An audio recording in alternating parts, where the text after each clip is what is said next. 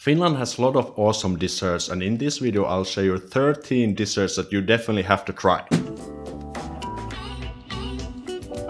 What's happening, Fantastics? My name is Aleksi and I make authentic, fun and useful videos about Finland. So if you're interested in Finland, hit that subscribe and the bell button so you don't miss any awesome Finnish stuff on this channel.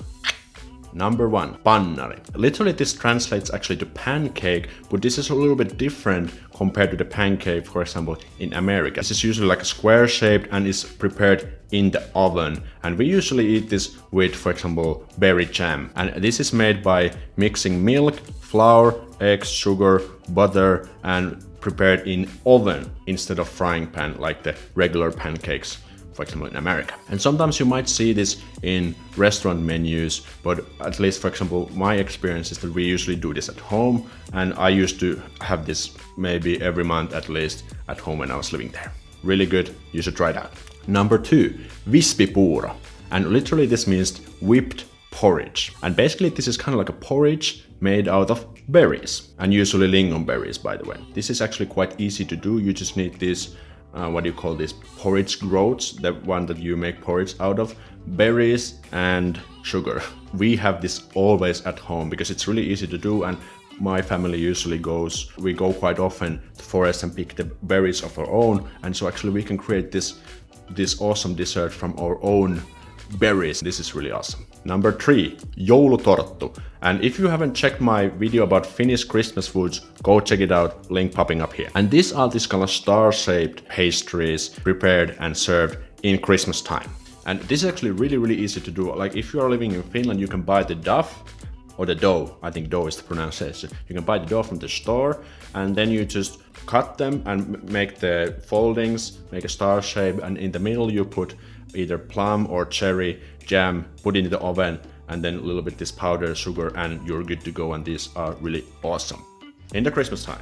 Number 4, blueberry pie. And this is a really traditional one as well. And this was actually voted to be the most popular Finnish dessert last year. And there was this survey made by the Suomi 100 Finland 100 organization. This just consists of the dough and blueberries on it, and we usually enjoy this with a vanilla sauce, and this is so good and also quite easy to prepare. And again, if you have your own blueberries picked from the forest, that's the best thing, because you can actually say that you have created this from start to end by yourself, all the way from the ingredients. Number 5, pulla. And this is kind of like bun or baked roll, I guess, in English. This is like a really typical dessert. Like if you are in Finland and you go to restaurants, shops and stuff, you can see that this is pretty much always served. And there's actually different types of pullas, for example, lasiakIASPULLA, tähtipulla, pitkopulla, voisilmäpulla. So different kinds of pullas there. And you can again prepare this on your own or buy it from the stores. Number 6, köyhät-ritarit. And this is kind of funny because the name literally translates to poor knights. And this is really easy to do. Basically, you just take this wheat bread, not rye bread, the light one, and then you can just dip it in milk, and then you just fry it on a pan, and then you can just add whipped cream and berry jam, and that's it. And this is really easy to do. Even I can do this. And it is somewhat common. I remember at home, when I was living at home, we had this every once in a while at least. Number 7, kiisseli. This is a little bit similar to vispis. If I would need to describe this, I think this is like a berry soup. And when I was living at home, we have this every week, and still when I visit home, my mom usually make this, because this is actually really easy to do again. You basically just need berries, water, and potato flour. For example, make different kinds of kiisseli depending which berry you use. You make blueberry, raspberry, strawberry, and so on. And we usually enjoy this with whipped cream or vanilla sauce again. Number 8, runebergin torttu. And I think this translates like the pastry of runeberry. This one has been named after the Finnish poet Johan Ludvig Runeberg.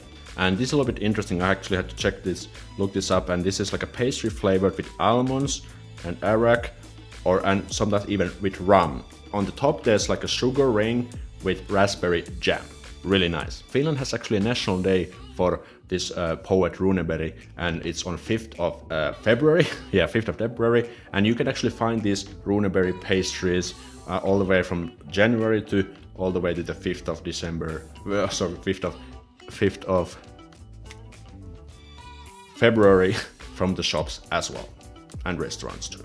Number 9, lASIAKIASPULLA. And this is another type of these pullas which I meant, and this is especially served during Laskiainen, which is a seasonal celebration before Easter. And basically it's just this pulla which has like a really thick layer of whipped cream and usually berry jam inside. Really nice. Really nice. And back in the days, people believed that during this Laskiainen, which is called, I had to look this up, Shrove Tuesday. And people back then used to believe that the more fatty food you ate, the better, for example, cows gave milk and the bigger pigs grew. Yeah, but anyway, you can again make this by yourself, and you can find this in restaurants during closer to Laskiainen. And actually, I bought one already last week, which is quite early, but it's still really nice to have it every once in a while. Number 10, Mämmi.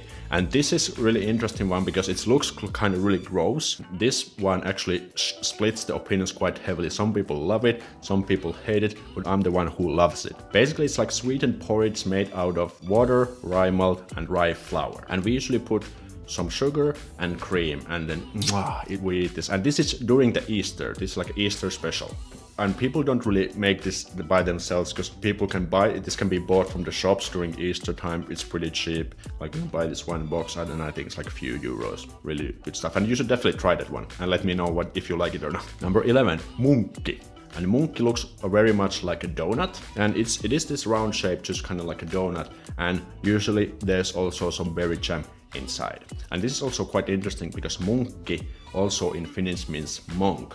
And it has this kind of interesting backstory that when you deep fry this munkki, it becomes the color of the robe of this vigorous monk. That's quite interesting. And this is like an all-year treat in Finland. It isn't really tied to any specific time or season. And there's also different types of munkki. There's this regular munkki, which is usually covered with sugar. Then there's this Berlinen munkki, which means the donut of Berlin, and it's usually covered with this colored caramel stuff. And then there's also munkki possu, which means like a monk pig, and it is kind of like a bigger, longer one, filled with jam as well. Number 13 and the last one, räiskäle. And this is kind of like a pancake, what people think, for example, in America, but it's like much thinner and we prepare it on a frying pan. And this is really easy to do as well. You can just mix flour, eggs and milk and you just fry it on the frying pan, both sides, and that's it. And this is also served with jam and sometimes ice cream or whipped cream. And you can also make this kind of roll out of it and then eat it like that. What is your favorite Finnish dessert? Let me know in the comments below, and subscribe to join our Fintastic squad and get the videos and updates in the future as well, and hit that bell button as well. See you next time. So moro.